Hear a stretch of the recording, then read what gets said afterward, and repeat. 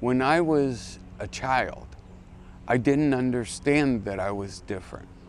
To me, I thought I was just like every other kid.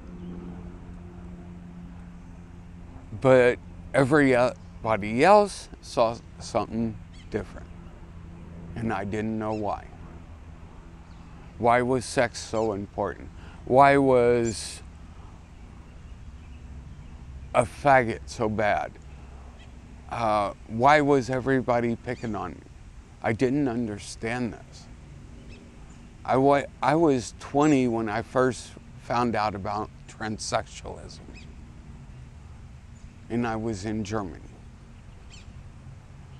But still learning about it, knowing, hey, I feel that way. And then trying to say, okay, this is what I need to do, but I don't want to do it.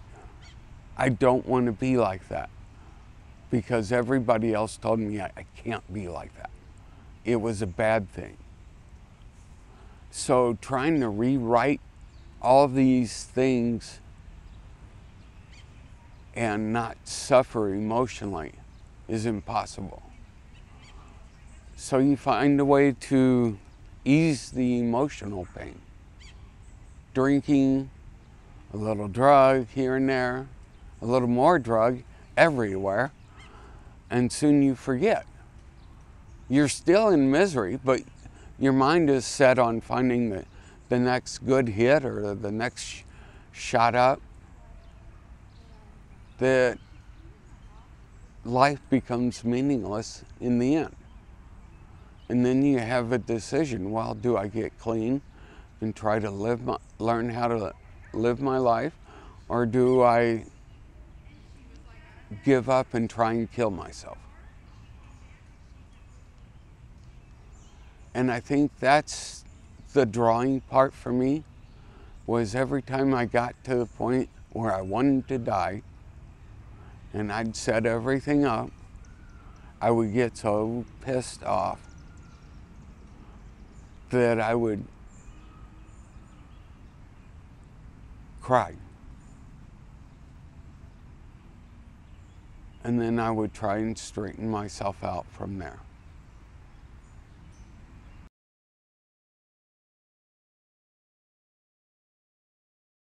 Actively seek out people who you trust that can help you find resources. In my case, my faith tradition has always been an important aspect of that.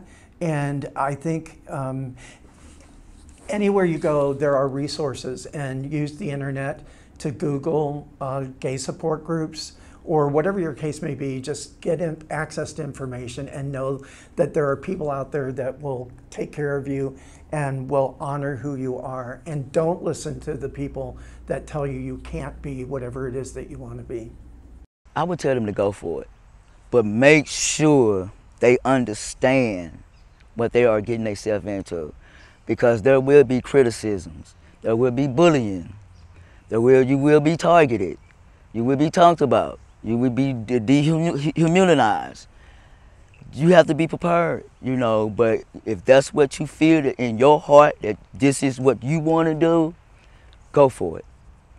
Go for it. I did. I came out when I was 10, but I struggled because I had to live this life during this day, and then I had to be feminine during this day at this time. So it wasn't until basically I had my children that I'm like, okay, enough is enough. You know, I got to be happy. Today, I just want people that's coming out, just be happy. That's all I can say, just be happy.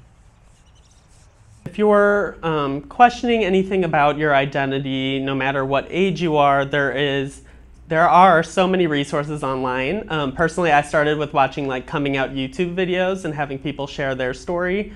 That was really affirming to me, and it really helped me to see, you know, I'm not alone. There are people with very, very similar stories to me on the internet.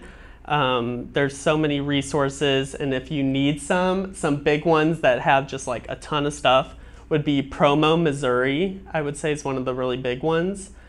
I would say just hang in there and just keep pushing forward.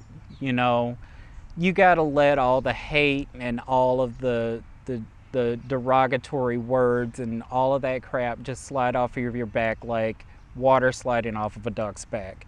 I hate to sound like, you know, weird or anything like that, but it's true. I mean, it really does get easier as you get older.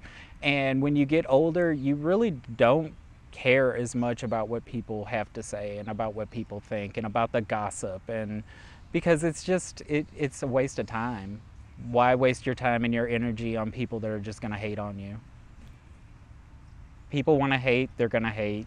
There's nothing that you can do. Sometimes you can, but sometimes you can't. Some people are just ignorant and you have to let them be ignorant.